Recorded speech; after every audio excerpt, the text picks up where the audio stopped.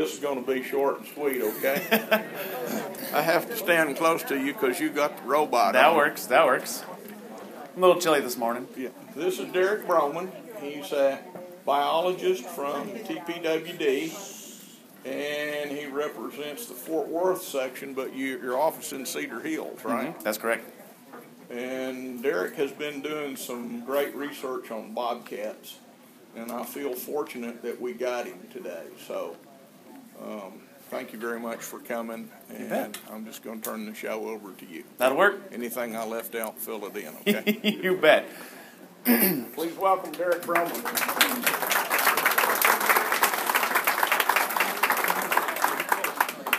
Alrighty. Well, good morning, everybody. Thank you, Van, for the introduction. Again, yes, my name is Derek Bowman. I am the urban wildlife biologist for Tarrant and Denton counties here in the Metroplex. So technically, I am a biologist for Denton County. This is my first interaction really with the chapter. So I first off want to thank everybody for your involvement with the Master Naturalist program. Hopefully you have an inkling of an idea of how incredibly valuable you are to Texas Parks and Wildlife and natural resource conservation in the state of Texas. Very simply, there's absolutely no way that Parks and Wildlife and other natural resource organizations can get anywhere near their long-term goals without your help. So thank you very much for being involved in this program. And if I can ever help you out with anything, please give me a holler. A lot of times people don't even quite understand what an urban wildlife biologist does. We won't get into that today, but if you have any questions, I'd be happy to answer them here at the end. So yes, today I'm going to be talking about bobcats in the Metroplex and some of the research that we have going on here. And I've got a pretty meaty presentation, so if you have a dying question, go ahead and raise your hand. Chances are I might be getting the answer to that question before it's all said and done. So ideally we can get to the end here and have a good Q&A session. We can even veer off beyond bobcats. Probably chupacabra will inevitably pop up as well. So we'll try to keep it light and moving on here. So I'm real looking forward to chatting with you folks here today. So, real quick idea of what I'm going to be talking about here. We're going to talk about the distribution of bobcats, their behavior and ecology, identifying their tracks and sign, what we know or what we think we know about urban bobcats and kind of urban carnivores in general, and then also give you an update on our cooperative urban bobcat study here. So, bobcats are the most wide-ranging felid in all of North America. They're darn near found just about everywhere. And as a matter of fact, this little gap right here in the Corn Belt region, that's shrinking pretty rapidly. I think it was 47 of the lower 48 states saw a population that was stable or increasing. The one state that did not see an increase was Delaware, just because they don't have any numbers. Little itty state. In Texas, however, bobcats are located pretty much statewide. They are a non-game species. They're an unprotected species in Texas, just very similar to a coyote. So there is no closed season. However, if you do harvest a bobcat and you wish to sell that pelt and it goes outside the state, you do have to get what we call a CITES tag. And I did bring a pelt in here today. You can see that the tag on that fur is a CITES tag. So pretty much everywhere. No big surprise that they're all throughout Texas. Uh-oh, our screen's kind of messing up. But bobcats are sexually dimorphic, meaning that males and females are different sizes. Here in Texas, most of our males are probably going to be on average in the low 20s, whereas our females are probably going to be in the mid-teens. These animals are dead. They are not lying there very, they're not that talented. Oh, wow, color ratio. It's supposed to be coloration, but they range a little bit of everything. You can have everything from stripes to spots to rosettes. You see kind of the rosette look on that cat. They range in color from a red to a gray to a charcoal to almost a black color. And the coloration ranges all throughout North America. Down here, we've got kind of a lot of cats that kind of look kind of bland, kind of dirty. If you're familiar with the fur industry, they've got specific names to that. But when it comes down to it, for the fur industry, they're very focused on the belly spots because it's that white background with the black spots that go into a lot of cuffs and edges on a lot of coats.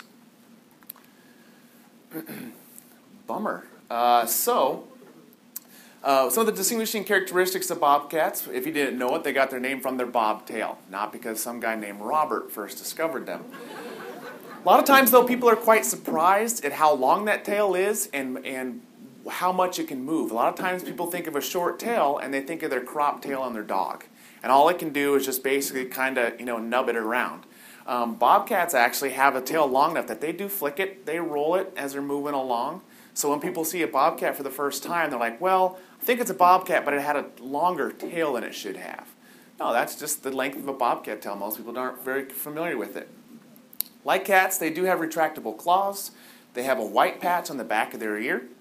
And they also have ear tufts and face ruff. You can see this cat, he's not too happy, so he's got his face ruff out. Just like your house cat or your dog, when they get excited, they puff up, look big, mean, and aggressive. So those are definitely some characteristics, especially if you see something dead on the side of the road. If you're kind of curious about a bobcat, a lot of times even if you don't see the face, if you can see that white patch in the back of the ears, that's a first indication, but also raccoons have that as well, so that's not exactly a dead giveaway. Yeah.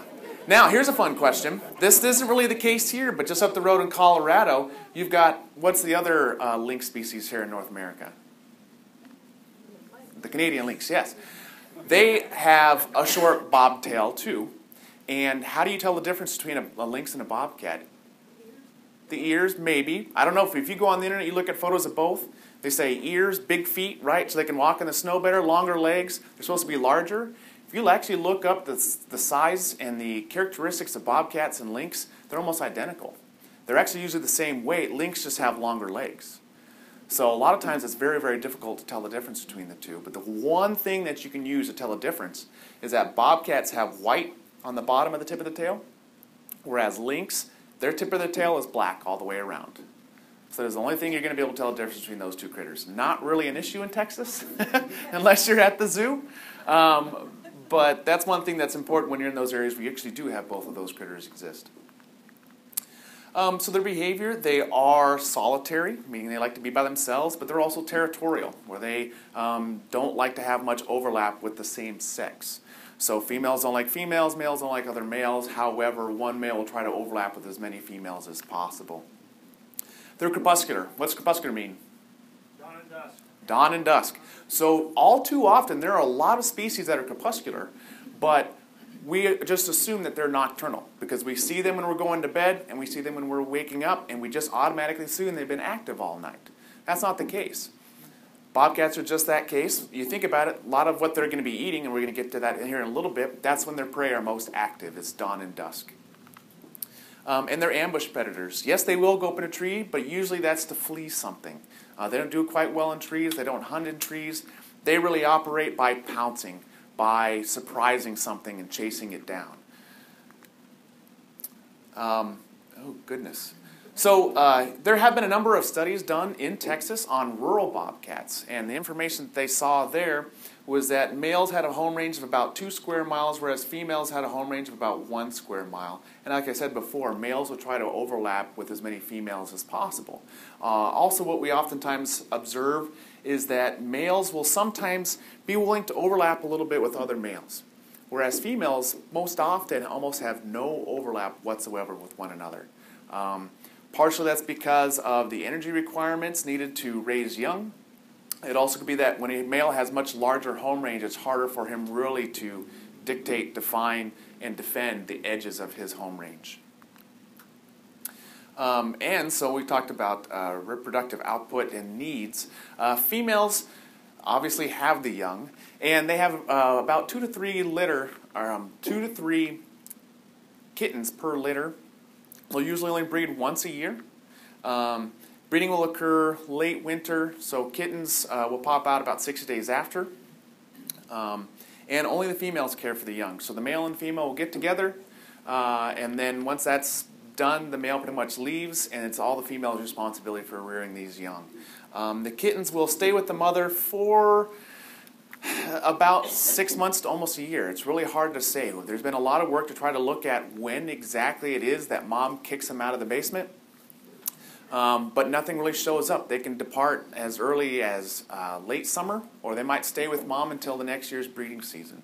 But then at that point, again, as they're solitary and territorial, those animals have to leave and find their own new territory, their own new area that isn't already occupied. Bobcats can live to be over 10 years in the wild. A lot of times the major factors at hand in survival are road mortalities throughout much of the state. Depending on where you're at, however, you can have an increased number of animals being harvested. But it's a tough life out there. Most animals barely live past 5 or 6. And this is a photo of an individual that he was 5 years old when he was captured. You can see that he's missing the canine up here. This one's busted off. He's supposed to have 6 upper incisors. He's down to 3. You can see the high gum recession. His gums, when he was younger, were about right there, and they moved all the way up. That guy's only 5. So oftentimes it's very difficult to tell the age of an animal just by looking at some of those features. You can obviously rule out kitten or juvenile, but you wouldn't know if that animal was 5 or 10 years old. So diet. I told you that they are ambush predators.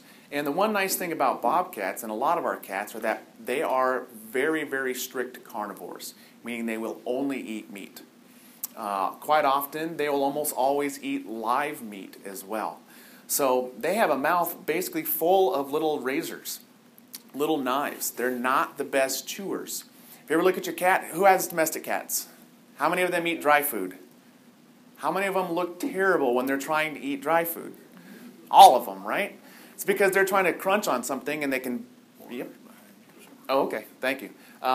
They're trying to crush something, but they have a bunch of knives. It doesn't work well. So that can be troublesome for them, but for scientists, and I'll try not to get too gross here, it's great for trying to identify what these animals are eating, because when we do a stomach content analysis, we're pulling out whole rabbit heads. We're pulling out squirrel legs. We're pulling out big chunks of animals because they chew them up just enough to swallow them. So it's pretty easy. It's not really much of a guessing game when you're pulling out a mouse that just has a bunch of holes in it, like mouse. All right, done. Keep on moving. Versus something like a coyote that has the teeth for the grinding, they're going to mash things up really, really, really well. And so those critters we have a tougher time, also because they can eat everything out there. They can eat fruit, they can eat trash, they can eat dead things, and they can crush through bone. Bobcat can't do that. So some of the studies in Texas that have looked at bobcat diet, no big surprise, the largest number of critters that show up in their stomachs and in their scats are your small rodents, are your small rabbits, are the things that are highly abundant, nice, soft, and squishy, really don't have a defense besides being able to be quick and agile. But bobcats are quick and agile as well. Occasionally, bobcats will try and find whatever else they can eat. We're finding out that they're spending a lot of time near wetlands. In urban areas, we get lots of reports of them preying on domestic ducks. Can't blame them. They're dumb. And throughout the range of North America, we've been seeing an increase in the bobcat population for about the last 30, 40 years. A lot of that's been due to the Endangered Species Act and some of the CITES work. But we've also seen a decline in some of our our game populations. And naturally, people just assume one's correlated to the other.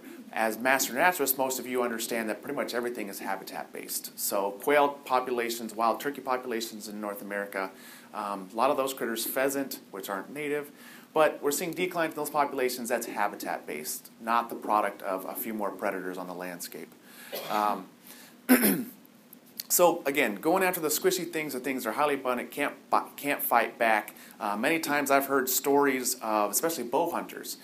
They are out there elevated, they're silent, they're camouflaged. They've seen so many times where they'll watch a bobcat catch a squirrel or a chipmunk or something little, play with it a little bit, let it go. Just to catch it again, play with it a little bit, let it go. They are just supreme hunters. I'm really, really impressed at cats, and unfortunately that's why our outdoor domestic and feral cats are such a problem, is they kill for fun. Whereas bobcats, they're killing, but they're toning their skills while they're still killing for need. So obviously in a metropolitan area and even in the rural areas, some of the questions that first come up are, okay, what are these things? Are they a pest? Are they a nuisance? Bobcats in the state of Texas are non-game species. A lot of times, historically, they've just been lumped in that category of vermin. Shoot on sight, can't have them, don't want them, good riddance. And a lot of that was because of the concern for pets and livestock. But with their diet being small rodents, small mammals, it's pretty easy for them to find the meal that they're looking for. If we don't give them an opportunity to prey on some dumb, fat chicken that's wandering around in our yard that's been bred for thousands of years to be dumb and fat, if we don't give them an opportunity to do that, there's certainly no issue there. And so in the Metroplex and elsewhere, sometimes poultry farmers can have a little bit of conflict with bobcats, but poultry farming has been going on for thousands of years. There's nothing new behind it. If you have a secure chicken coop, you're not going to have an issue. And even with pets, smart pet ownership and pet ownership practices can alleviate almost all issues with wildlife. If you've got some teacup fuzzy thing, don't let it outside at night unsupervised, right? That's just common sense. So if you're really concerned about your pets, well, don't let that dumb little fluffy thing outside unattended. If you've got the 60-pound lab, it's probably going to do just fine, because these bobcats, which we'll get into their sizes here in a little bit, aren't very big, about maybe 15, 20 pounds, 1.5 feet tall, eat rabbits and mice and squirrels and rats that barely weigh a pound or two. So chances are your pet has already exceeded that limit and it's too much work for them. Yes, ma'am? Her question is, do they eat domestic cats? It does happen. It is rare. I haven't heard it very often, but I've heard far more accounts of pets, dogs or cats, acknowledging bobcats as they walk through the property. They kind of look at each other and go, you know what? You're not worth a fight. Both of them thinking that. A lot of times the public doesn't understand that these critters are on a minute-by-minute basis trying to survive and make it to the next day, and the next day, and the next day. They don't go looking for a fight if that fight could lead to them dying. Very simply, if it's not necessary for your survival, why exert that energy? Why take that risk of being injured and potentially die? So bobcats, carnivores aren't pick and fight with our pets if they don't benefit. Especially a lot of our pets are eating 14 square meals a day. They're in really great shape. A bobcat might not do that well in a fight with a lot of our pets. So a lot of times we don't think about how these critters are oriented, how they're geared, and we don't give them enough credit. Another issue people have with bobcats and any carnivore in general is disease. This map's a little difficult to see, but when it comes to rabies, really, in the state of Texas, our issue with mammals are bats, raccoons, and skunks. Bobcats, I think, they're not even on this map for 2013. I don't think there's even been any in 2014, so it's very rare. Again, with anything, when you have disease, it's more likely to spread when you've got animals that are in tight groups and large colonies. If they're shoulder to shoulder with thousands of other buddies, you're going to have a higher chance for disease transmission. When you've got bobcats that are solitary and territorial, it's much more difficult for things to spread amongst animals like that. And also the question is, okay, how do they do with the other critters? How do they do with the other carnivores in an area? Through some of our research, we've got a lot of great trail camera photos of bobcats interacting with coyotes, bobcats interacting with raccoons. Again, they both understand it's not worth it. There's been a lot of great research that have looked at bobcats, coyotes, and looked at how they interacted. A lot of times it was resource partitioning. One would go here, one would go here, and they'd live their lives just fine. We know coyotes are pretty brave. We see them everywhere. They stand on the side of the road and just watch cars go by. Bobcats are a little bit more secretive. They go into the nasty, thick stuff. A lot of times, because they are a cat, they can move so much better than a dog. They can excel in a lot of our wetlands, a lot of our riparian areas, a lot of our early successional habitats that coyotes really are not that great at. So that's kind of how they divvy up their space, and they do just fine without having to have much conflict between each other. And then humans. People are always concerned, well, I should watch out for my child. Well, again, if your child's this big, it probably shouldn't be in the yard unsupervised, especially at night. So there's some very simple things that, people want to blame these critters. Like, well, okay, are you being a responsible pet owner, livestock owner, parent? Geez, I hope you're not letting your toddler just, okay, it's 2 a.m., let's go ahead and let him go do his business in the backyard, and then we'll let him come in a bit. So these animals, again, they're 1.5 feet tall. All of us here are far taller than 1.5 feet and far larger than 2 pounds. So again, these critters, they don't really know where we are, and so they're always having to size up the situation to understand, okay, is it worth the effort to try to have an encounter, to interact, to attack, to fight? What is it? What is my best option? And oftentimes it's to leave. Again, when people see wildlife, they're like, it didn't immediately run off. It just looked at me. It's sizing you up. It's figuring out, do I need to run off? If it can just saunter off, walk off, that's even still better than running off because they're not wasting as much energy. So again, a lot of the public never thinks of things through the eyes of the wild critter. They just immediately think worst case scenario. So for bobcat tracks, they're pretty much as wide as they are tall, about 2 inches by 2 inches. And oftentimes, if you're going to run into tracks outdoors, and especially in these areas, if you're going to be running into a sizable track, the thing that you're going to want to first do, in my opinion, is to rule out coyote. Simply because they're just as abundant as bobcats, if not more. Similar size track. And really, some of the major differences that a coyote track is longer than it is wide. If you look at the pad, the bobcat pad kind of has an M shape. It's got 2 lobes at the top, 3 lobes up at the bottom. Whereas the coyote track looks like an upside down V. Another trick that I call the rule of X, you can draw a line between the toes and the pad of a dog, but you can't do that with a bobcat track. You can't do it with a house cat track as well. So seeing that X sometimes can be kind of difficult to try to even trying to make out the pad can be kind of tricky. But one thing that oftentimes pops up, whether it's sand, mud, snow, what is that? Is this space between the toes. So if you're walking along and you see some tracks, you can't quite make out maybe the claw marks to recognize that it's a dog. Obviously no claw marks for the bobcat. But you will see this star staring up at you. That star oftentimes is that dead giveaway. That again, you're looking at a coyote, you're looking at a domestic dog. Bobcats don't really have a star. Maybe it looks like some sort of castle or crown or something. But that's one dead giveaway too, because even in the worst substrate, that star is going to be popping up at you. And scat, this is fun too. Great that it's not like lunchtime right yet. Bobcat scat and coyote scat, again, kind of similar in size, maybe about as thick oftentimes as an adult finger.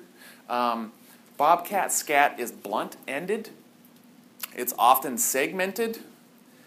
This is the appropriate time of year to be saying this. When it comes to Halloween, and you get those little Tootsie Rolls that are about yay big, and they come in like those little segments, that's exactly what reminds me of bobcat scat. So have fun with that in a couple weeks here.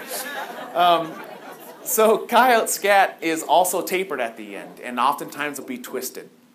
So if you've got sizable scats, look at them, see are they twisted, are they segmented. A lot of times bobcats will also have a scrape in the area, and I can show you what a photo looks like that. But I guess I should ask the audience here, how do you first recognize or identify the difference between a wild animal scat and a domestic animal scat? Fur seeds bones. Fido down the street is not eating a whole bunch of bunnies all the time. Hopefully not. And so you're not going to have a high abundance of fur and bones in the scat. And again, if it's a bobcat too, you might see a jawbone. You might see a claw in that scat, just because bobcats, again, don't grind it up very well.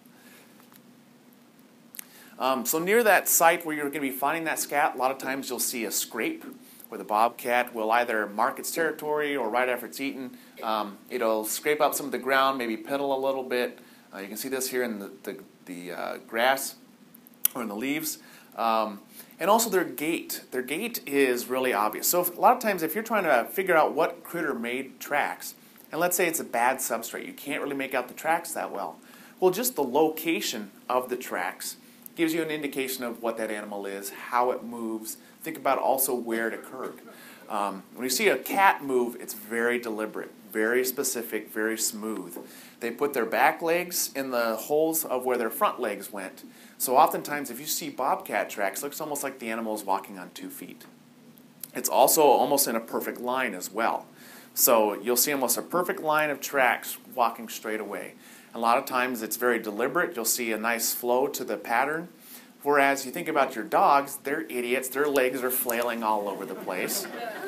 They are not very pretty. They're not graceful at all. As much as you think your Great Dane is graceful, they're not. So you're going to see their tracks kind of go all over the place. You're going to see a wider gait. You're going to see a larger space between the tracks. Also, oftentimes, they're going to be kind of dragging their feet, kicking their feet. Cats, it's foot up, foot down, foot up, foot down. Dogs, it's just kick stuff all over the place. So should you have leaves? Should you have sand? Dare I say, should you have snow? You're probably not going to see much between the tracks if it's a cat. Or if it's a dog, you're just going to see stuff kicked all over the place between them. And this slide says urban bobcats. The limited research suggests that animals or bobcats could have higher population densities just because they may have smaller home ranges. There's really been 1 to 3 urban bobcat studies conducted in all of North America. And as we all know, urban is a very, very relative term. You know, Denton, you can say Denton's rural. Yeah, but it's not downtown Dallas, right? So some of these urban studies have been taking place in national forests next to Los Angeles. Yeah, that's not really, you know, concrete and 80% impervious surface. But some could argue just the same that the Metroplex really isn't that urban because we're pretty green. We've got a lot of green space, we've got a lot of rivers, we've got a lot of water that's creating a lot of great habitats and riparian areas. Some of the research also suggests that they, you know, prefer natural areas, they're preferring their parks, and they're trying to avoid humans. Just kind of common sense stuff, but it actually is showing up in some of these other studies. And the males, being that they're a little bit, well, how do I put it? They can get away with a lot because they're young, dumb, and don't have to raise young. So they're more willing to encompass some of these areas that have perhaps lower habitat quality. They're more willing to encompass areas that are highly fragmented.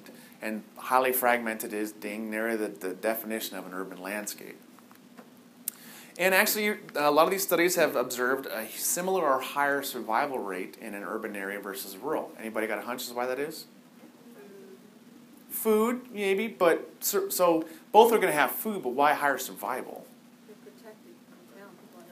Protected from the guy that wants to shoot them when they see him. Yeah, so they're not going to be harvested or shot for depredation purposes, for agricultural purposes. So a lot of times in the city, you don't see people running a trap line or, you know, going out doing predator calls in their backyard in their gated community. Also, some research has suggested that they've shifted more of their activities from crepuscular to nocturnal. You think about it, when is our rush hour? At crepuscular activity level at times. So if you're going to try to avoid humans as much as possible, maybe shift towards more nighttime activities. Not to mention there's so much light pollution. If your factor is, you know, you need more light to hunt or your prey need more light to forage, you could actually be a little bit more active at night. Diet quite similar, especially here, since we still have tons of rats, mice, and squirrels and rabbits. In many cases, we have far more of those critters in an urban area versus a rural area, especially squirrels. And again, very low conflict with humans and pets. But the major question is, are things that we learn in Arizona or Southern California or North Carolina, are those relevant to urban bobcats and urban carnivores here in Texas? So with that outstanding question, a collaborative urban bobcat study was initiated with a number of players to answer some of our simple questions. You know, the same thing that some third grader is going to ask me. Where are they? What do they eat? Third grader might also ask me what's their favorite color. But we're going to try to answer a lot of these simple questions. You know, at what density do they occur? What type of corridors are they using? What type of habitats are they using? What type of abundance is there? And can we use some of folks like yourself to try to report some of this information? So a trail camera study was started last fall with a graduate student at TCU. That's wrapping up in December. She's going to be hopefully defending her thesis this next spring. She was doing that to try and see if she can essentially design a program to deploy cameras to try to get, you know, to document these animals and identify behavior when they're going to be active or not. And then we also have a graduate student from Utah State University that she's down here for the calendar year, and she started trapping bobcats, fitting them with GPS collars, and that began just this last January. So the TCU camera study, she has two urban study areas. One is in Lake Worth, which is, you know, less urban, and she has another study area in east central Tarrant County, right along the Trinity River here, that's a little bit more urban. And so she has 30 cameras deployed, 15 in each site, and she's had over 300 bobcat observations on these trail cameras. And to show you what that means, to be statistically rigorous, she has a very clear set of restrictions that she has to follow when deploying these cameras. She's not going to the best place she can find to put up a camera. She's told, okay, here's a square acre or here's a square mile. You have to put a camera somewhere in this area. So she's oftentimes has her hands tied, but so for her to still be able to land at least over 300 observations of bobcats, that's pretty impressive. But she's also getting a lot of other photos that are pretty insightful. Here's a photograph. There's wild turkey in the background and feral hogs in the foreground. She's kind of using some of the techniques that were used by a previous TCU student that was setting up trail cameras in all the Fort Worth City parks to try to document feral dogs and try to get some information on those critters. So again, there's a lot of information that's going to come years down the road still from the information that she's collecting on those cameras. But the other study that the Utah State University grad student, her work, which is much more fun to talk about, what I'll probably spend most of the day on, is she set out to capture and collar bobcats, also in eastern Tarrant County. You probably recognize most of these major roadways. Here's DFW. There's a terrible football team that plays here. I can't say terrible. They're actually winning now. I should say terrible baseball team that plays right there. Kind of a good chunk of an area. This area was selected because there were a lot of observations. We knew a few landowners, and we figured we could get access to this area to try to trap these cats. But also it's centered right on the Trinity River. Does have a lot of bottomland hardwood space. Ideally, you'd be having animals occurring there. Goodness gracious. So with her efforts to capture, she was using these big box traps. She captured 14 cats. We were able to collar 10 of them. We do have a weight restriction. They have to be at least 12 pounds in order for us to collar that animal. They're equipped with one of these GPS collars. It's very simple. It's just basically got a GPS unit, a battery in it, a radio beacon in it, and it's got a little device here on the strap that after so many weeks, that device will cause the strap to separate and fall off the animal. It's not until we recover that collar and manually download the data that we get any information from that individual. So it is a little frightening to know that we've got animals wandering around with all this data, and if that collar should crap out on us or that collar disappears or fails, there goes all the data. There are more expensive techniques.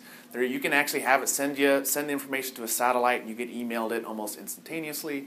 You can get text messages with this data, but those are quite a bit more expensive. So we wanted to try to get as many collars as we possibly could. So of the 10 animals that were collared, we had 7 males, 3 females. Male average size is about 23 pounds. Females were 17 pounds. Here are all the capture locations throughout her study area. You can see there's some kind of in the bottomland area next to the Trinity, but we were also up in the Texas Star Golf Course, if you're familiar with that area in Euless. She was able to capture a number of bobcats up here. This is also at an apartment complex golf course area. That's where she trapped and captured a 28-pound male that's well known to the residents there. The lady that feeds the Muscovy ducks doesn't like him so much, but quit feeding the Muscovy ducks. So some of the work that we've seen in the rural areas has suggested, like I said before, that females have a home range of about 1 square mile. So just for us to get a sense of how much area these critters might be occupying, these are 1 square mile buffers around where females were captured. Adding in where males, we saw about 2 square miles. Okay, this is maybe an idea of how much area will be covered by these collared animals. However, shortly into monitoring these animals, and I should say monitoring when so we know we have to keep track of these animals, so we know where they're going to be and where to expect that collar when it drops off. So we do get a location on them once or twice a week. Oftentimes it's just we get in an area, we hear the beacon. The beacon has a live or dead signal. We hear you're alive, okay, good to go. I don't need to get your location because the collar's doing that for me. We had a couple males that moved quite a distance as the crow flies. We knew this from our ground telemetry, but we also had one bobcat showing up on a bunch of our trail cameras. The TCU student put out her trail cameras, obviously, but the Utah State student also put out trail cameras to try to identify where to trap. So looking at those distances, males would have considerably larger home ranges than just 2 square miles. So, about 7 square miles is what we were seeing. Should be male home range. 7 square miles with a diameter of basically 4 miles here. That's how much area we might be covering. So this was just us before we got really any information in hand, kind of speculating how much area might be covered by these critters. So we deployed 10 collars. One collar was slipped by an animal. We were able to redeploy that collar back on another cat. We also had another cat slip a collar about a month ago. Figure it's summertime. They're leaner, they're smaller, it's hot out there, and this is near a creek as well, so we figured she might have gotten a little bit wet and was able to finally work that collar off her. Which is unfortunate, but it does mean that we get data. We get data in hand. Hooray! We also have one dead collar, and this is unfortunately just a product of this technology, is that you can't always assume that these things are going to work the way they should. So we actually went and flew for 2 missing bobcats. We found one of them, and then another one we looked for, we never heard him. A week later, he showed up on one of our trail camera photos. And because these animals have very unique spot markings, we could identify him on that trail camera photo with photos that we took of him at his capture. So that's a great tool that we can use to identify individuals, because we even do put some stuff on the collar so we can try to recognize them, but as you can tell, that's kind of difficult to see, especially in a black and white blurry photo. So that was cool to know that also when we flew for him, it wasn't like we missed him. His collar is just not working. But we have had 2 mortalities. We had one bobcat get hit by a car, and we had another bobcat get hit by a train. Some people go, oh, that's bad. Well, it's data. We wanted to look at what is the survival of bobcats in an urban area. And these things are incredibly important to know, because if no bobcat dies, then we're just going to say cities are great. We should have tons of bobcats, and they can do just fine. The cat that got hit by a car crossed that street numerous times. Finally, just the odds caught up to it. The male that got hit by a train, his back legs got clipped. So we figure he's just not very smart. But that actually is quite common. I've worked on 3 or 4 bobcat studies now. This is my 4th state where I've studied bobcats. In almost every state I've heard of bobcats get hit by trains. In agricultural areas, it makes a little bit more sense, because that's where a lot of early successional habitat is. That's where the trees are along train tracks, because everything else is a cornfield. So they spend a lot of time near train tracks, just odds catch up to them. So we have now data in hand for 4.5 bobcats. There was one male that was captured by animal control, and so we were able to take his collar, download the data, put it right back on him. So that's why I say we come up with half of a bobcat. So right now we're actively tracking 6, and the one that's got the dead collar, we're actively trying to trap right now. Now we're getting some cooler weather. It's definitely making it a little bit easier. We can be a little bit more aggressive, because when it's hot weather out, we definitely want to make sure that we can respond immediately. And one of the cool tricks that we have with these traps are that we have a little sensor on the trap, so when the door closes, we get a text message letting us know that the door closed. So we can respond as soon as we possibly can, or to come to find out that there's kids screwing with it. So thankfully the grad student responds to those things. I wait for her to tell me, because I'll get text messages at 3 o'clock in the morning. I'm like, I'm not getting out of bed for this. 45 minutes later, I get a text back, armadillo. Good, I go back to bed. So this is the data that we have for those 4.5 bobcats. This is a young male. You can see in orange. This blue that scatters all the way across here, that's a younger male. The red here is a real young female, and the yellow here is an adult female. So you can see quite a bit of area is being covered. This guy obviously didn't catch the memo that this is the boundary of our study area. And I like to give our grad student a hard time, because she was the one that identified our study area and our boundaries. And unfortunately, our eastern boundary just barely goes into Dallas County, so I can't just say Tarrant County or deal with the Tarrant County data. But I'll forgive her.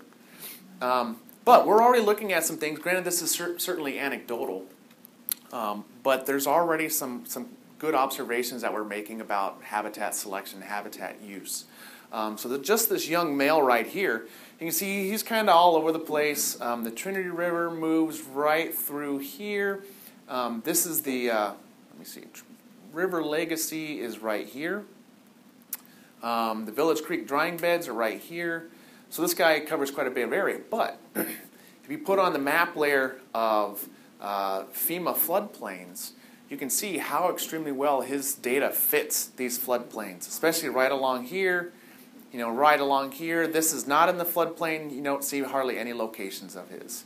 So that's one of the things we were kind of speculating is that these bobcats are probably infiltrating or accessing a lot of these areas by following the creeks, by following the riparian areas along waterways. This young guy, you see kind of all of his dots all over the place. You can see they kind of fork up here. So you might speculate that there's probably a creek up here, and that's also maybe a riparian zone that he's following. But when we look at another map layer, our land cover layer, this is kind of noisy, but you see this color that's kind of, I don't know, to different people it may look peach or beige or taupe or light cream, whatever, coffee creamer, I don't care what you call it. That represents what we call open space or turf. Basically like a lot of lawns, a golf course, a ball field will show up as this. Some residential areas, if they're open enough, will kind of have that look to it. If you look at his locations, they're almost all within these open areas. And I can promise you this is all cream colored underneath these locations here. He's avoiding the heavy residential, which is the dark red. He's avoiding somewhat for the most part a lot of these, the developers are the red, residential are in the blue. So it looks like some of these areas are really where he's wanting to go. That's an important feature to him. Also, something that we're really getting at is as far as home range size and composition is that look at all the right angles in these two animals' home ranges. In our highly fragmented landscape, you're going to have animals that are going to have oftentimes some very sharp angles in their home ranges. Typically, you think of an animal home range, you just think of like some blob, some amoeba-looking thing. Or if it's something following a stream, it's probably going to be long and linear along a stream. These guys, they're definitely dependent upon, their home range is dictated by that fragmented landscape.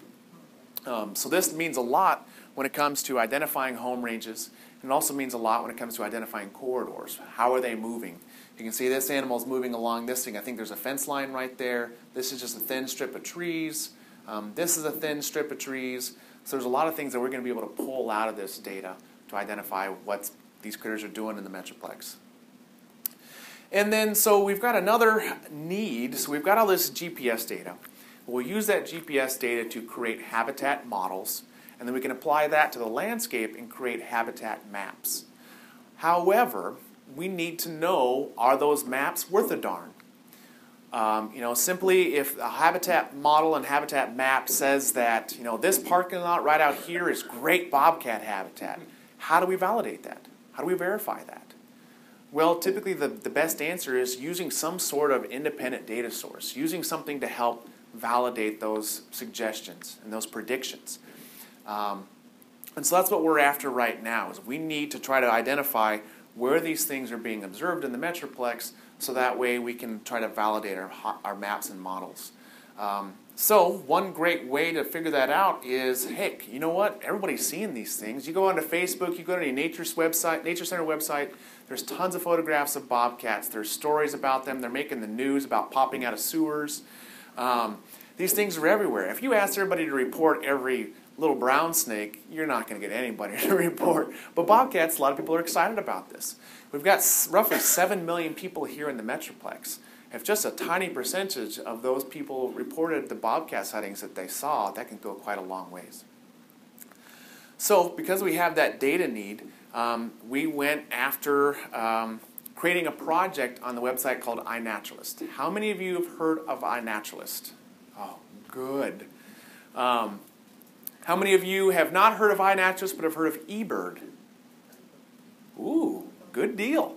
So iNaturalist is a free website, or is a website and a free mobile app that allows you to record any observation of plant or animal in the entire world. It is a great resource for all of you. Most of my master naturalists that I've talked with and worked with love it, because if you see something and you don't know what it is, you take a photograph of it with your cell phone or your point-and-shoot camera, you put it on iNaturalist, you can put a little button that says ID help, and somebody is going to be giving you an answer oftentimes within a day or two. And oftentimes it's by some expert, whether it's a hobby expert like one of you in here, or it's one of our professional experts. So we created a project on iNaturalist called DFW Carnivores. On this project, you can add any observation that falls within the taxonomic order Carnivora. Does that allow you to submit an observation of a possum? No, not a carnivore, marsupial. It does allow you to put feral cat, though. It does allow you to do skunk, raccoon, fox, and it has to be anywhere within the 10 central Metroplex counties. I created this project in August 2013, so just a little over a year ago. We've got over 400, and we're pushing, I think, 420 observations of carnivores throughout the Metroplex. I need to update some of these numbers, but as of February, we had 80 bobcat sightings. 93% of those had a photo. Now we're up to almost 140 bobcat observations throughout the Metroplex. And those could be repeats of the same individual, but it still matters because it's still an observation of an animal somewhere in the Metroplex. Back in February, we had observations in 29 different cities. Leela's gotten a lot of photos. How many of you know Chris Jackson spends a lot of time at Leela or runs the DFW Urban Wildlife website? He goes out there. I introduced him to iNaturalist, and now that is his main repository. If you want to see what Chris has been seeing, go to iNaturalist. You can go see his observations on iNaturalist. He reports everything to my project, and he has his own project out there as well. Here's River Legacy, where a lot of bobcats are observed. Unfortunately, there's been a lot of feeding going on, but I think they're now getting that fixed. My office is down here in Cedar Hill. A lot of these are me. But there's a lot missing from these parts. And please do me a favor and continue to spread the information. This is information I want. If you've got a photo, even if it's 3 years ago, or even if you don't have a photo and you know what you saw, I still want that. That's still valuable information. One of the fun things about iNaturalist is that Parks and Wildlife has numerous projects on iNaturalist. We have a project called the Herps of Texas. I think that's somewhere like 12,000 observations have been added there. It's curated by our herpetologists, the herpetologists at UT and the herpetologists at Texas A&M. If you take a picture of a lizard or a snake and you put it on that project, you're going to get an answer from the state expert. So it's a great resource for you. I'm learning a ton from it. I'm like, oh, purple flower, I don't know what it is, don't care. Now I'm like, ooh, purple flower, I don't know what it is, but somebody will tell me. It's a lot. I can spend, I do enjoy going to my field guide and trying to figure these things out. But sometimes some of those plates, they're drawn by somebody in New Jersey and they just don't really look like what I'm seeing here. iNaturalist, gives you help. Oftentimes it's local help. But you can also look at what other people are seeing in this area. You can query any area. So if you want to go, I want to see all the snakes observed in Denton County, you can do that on iNaturalist. It'll show you a map where everything's been observed and have photos to accompany that. So if you want to say, what's an example, a local photo of a Texas horned lizard, you can actually look at that and see how they look here versus how they look in Kansas or Nebraska.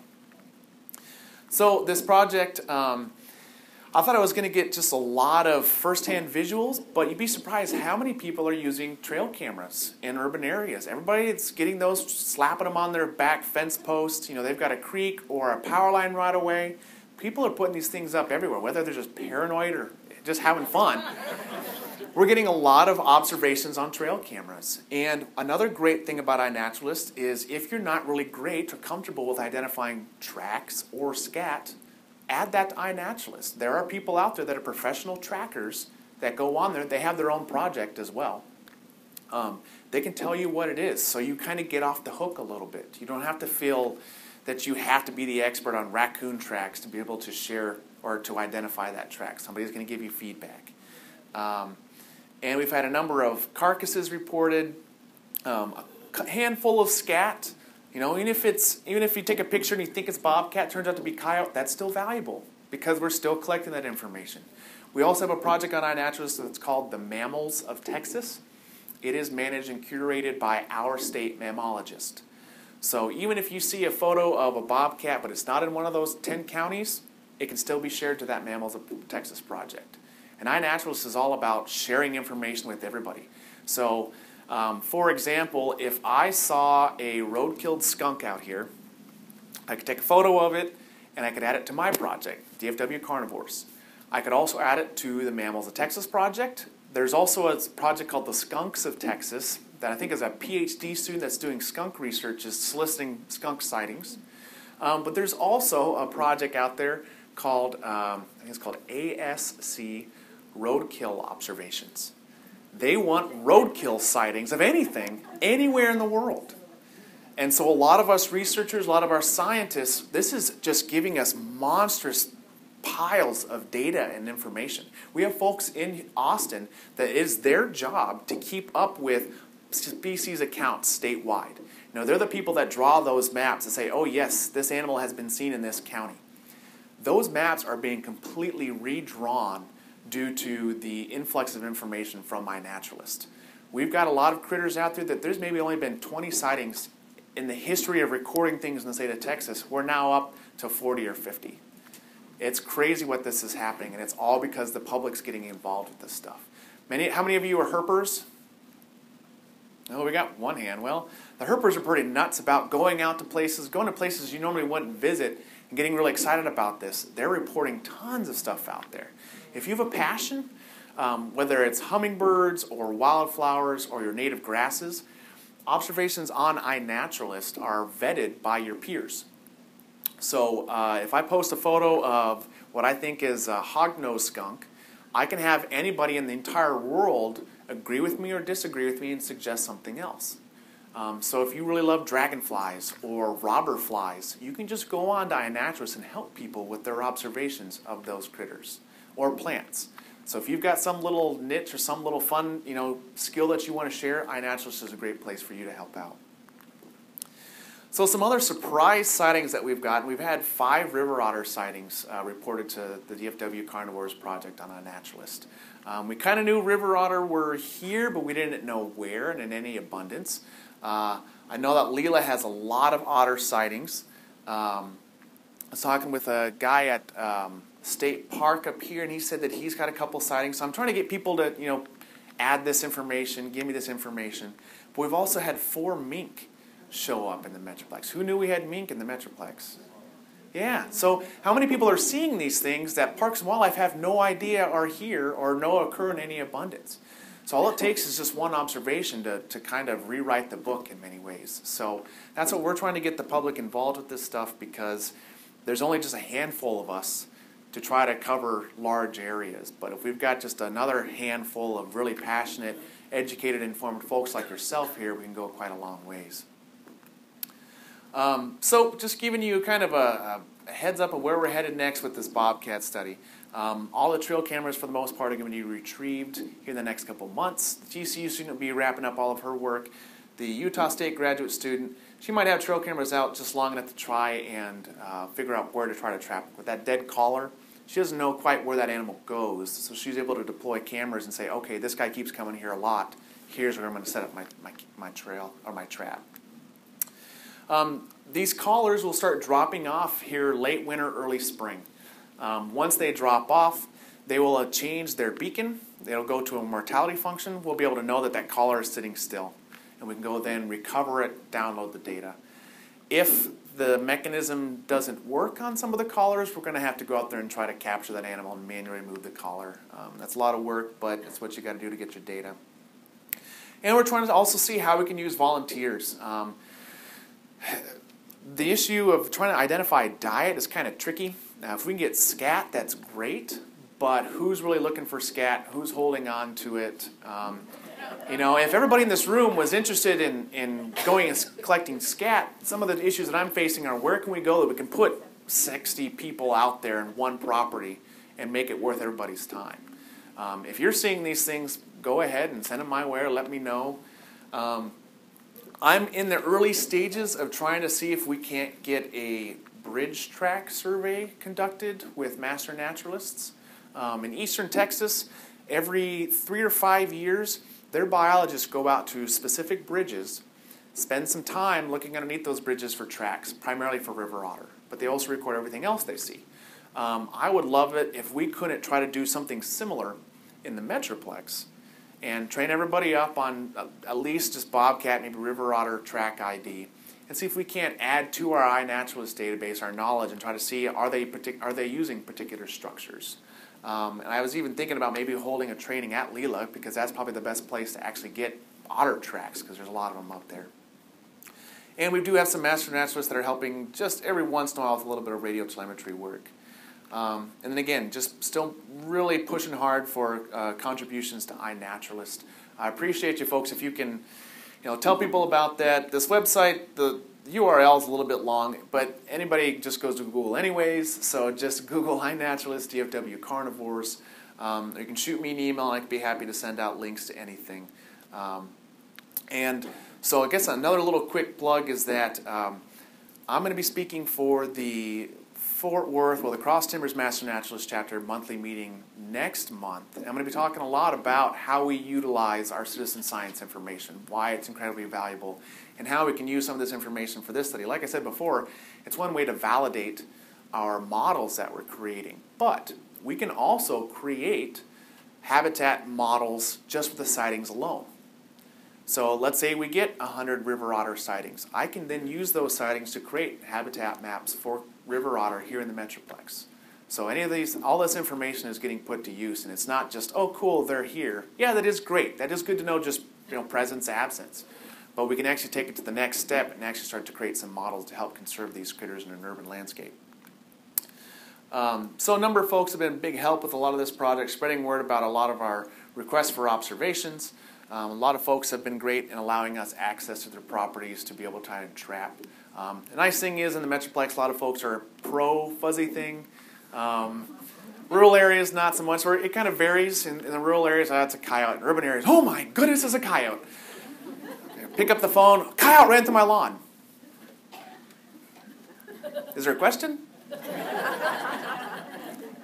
What do I do? What do I do? Let's identify the issue if there is one any at all. So I appreciate, again, everybody, if you could help me spread word about we want this type of information. Also, I saw a number of Texas horned lizard license plates out in the parking lot. How many of you voted for the new optional license plate? How many of you didn't vote for the dragonfly license plate? If you didn't know, so we are adding another license plate to join the Texas horned lizard, not to replace it, just to join it as another option for funds to go to wildlife diversity, for non-game research and conservation in the state of Texas. So it just closed on Wednesday. There were 6 options, right? 6 or 7 options. I saw the data a couple weeks ago. It was pretty interesting. I think it was the hummingbird and the rattlesnake were like tied. But the hummingbird was an overwhelming choice by females. The rattlesnake was an overwhelming choice by males. So it's kind of, I don't know what the numbers are, the final numbers are, but a lot of the data is pretty interesting. But appreciate you spreading word about that. Very simply, 97% of Parks and Wildlife's Wildlife Division's budget comes from hunting. But yet we have an estimated 4 million people that are participating in bird watching, hiking, kayaking, going out and just enjoying wildlife in the outdoors. They don't hunt, and they're not really contributing towards wildlife conservation and adding to the resources that are necessary for non-game conservation in the state of Texas. We do have a Facebook page. There's 2 urban wildlife biologists here in the Metroplex. This is our page. We keep it pretty updated about what we got going on, a lot of cool things happening in the area and some of our projects and some fun photos and videos that we get. Questions S. That's not even fit in there. If you can't see that contact information, get closer. But I'd be happy to answer any questions at this point, whether it's related to what I presented here today. I'm not in a hurry to get out of here anytime soon, so if you want to stick around and ask something more personal, certainly you can. Yes, ma'am. I just wanted to tell you that the Friends of Leela is offering an iNaturals workshop, and I wanted to invite everybody here. It's November the 12th at 7 p.m. at the Louisville Library Computer Lab. There are 11 people signed up, and there's only 16 stations, but we will have other classes. If you want to go ahead and email me or put your name on the back of the run thing, and I'll get in touch with you. November the 12th, 7 p.m. If they bring their own laptop, I think they can Yes, that is true. But the room may be more crowded. But, so email me and RSVP, okay? Yeah, that's great. And we actually, so I've been trying to recruit as many people to this, and there's one individual named Sean Fitzgerald. He's a professional wildlife photographer in Deep Ellum. And got him introduced to this. He actually has, he's the president-elect of the North American Nature Photography Association. They have adopted iNaturalist. They're going to be pushing it nationally. But locally, he runs a number of meetup groups where people get together, wildlife photographers, and have excursions. They teach each other, and he's trying to get them educated on it as well. So Sean and I are actually working on having a presentation in Deep Ellum at his beautiful studio to try to introduce this to the conservation community, because he's just excited about it. He's like, I spent 8 hours yesterday trying to figure out what this butterfly was. You mean to tell me if I stuck this on iNaturalist, somebody's probably just going to tell me the answer like that? Yeah. And think about it, for photographers as well, your bee footage, many of you probably are hobby photographers. If you don't land that National Geographic level photo, so oftentimes it doesn't see the light of day. It has no value. You're not going to share it with anybody. But if it's sufficient enough to identify what that critter is, that has immense value to us and on iNaturalist. So now Sean's like, wow, I've got so much stuff that now has value, now has use. A lot of times Bobcats, they never sit still. I've got a couple photos of like a bobcat. The camera's focused on the grass in the foreground. There's a bobcat sitting in the background. I'm like, dang, it's so close. That still works. That's still incredibly valuable. Even dead things on the side of the road, people are like, well, it's kind of cheating, it's not running off. But it's still documenting that it's there, and it also helps us validate what it is you saw. You can definitely have a photo with that and say, indeed, it is what you observed. Yes? Scat question. Sometimes I notice that there's a white chalky powder in the scat. It's probably mainly with the coyote scat. Mm-hmm. What is that? So her question was, what is that white chalkiness with the coyote scat? It's powdered sugar. Pick it up, lick it. It's delicious. No, I don't. It's not powdered sugar. Don't do that. I don't know. Does anybody have any theory as to what that might be on the outside of it? It seems like the bobcat scat turns that way after a while too. Is it weathering somehow? I don't know if it was fungus It, or just like... I don't know. Maybe it could also be something in the mucus that comes out. The funny thing is, to get DNA from scat, you have to get that moist lining around the scat. The scat itself doesn't have much DNA of that animal that laid it. So when getting DNA from some critter, if you find some dried up turd like, here, DNA, nope. Really, the cells that are on the outside of the scat, that's where we get the DNA from, scouring the GI tract. So I'd imagine that, because when you see a fresh scat, you don't see that whiteness when it dries out. So I wouldn't be surprised if it's something that has to do with the mucus layer that's around the scat when it's deposited. Man, I'm hungry now. Any other questions, folks? Well, again, thank you guys very much for being engaging and answering some of the questions that I've asked you. I appreciate you not being too shy here today. So thank you very much.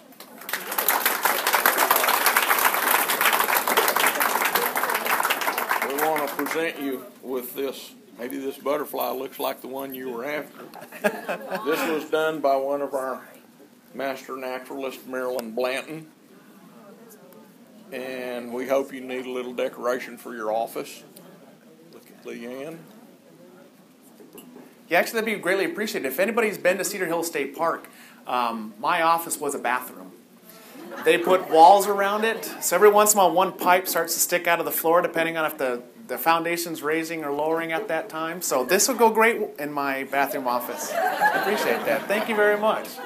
Quite entertaining. Thank you so much, dear. But that is a box. Yeah, I wasn't going to correct, but Some kind of master naturalist. I talk about the village idiot here. he was testing everyone. All right, what about it? Do I hear a motion to adjourn this meeting? Second. Y'all get out of here. Thank you very much. Thank you for helping us.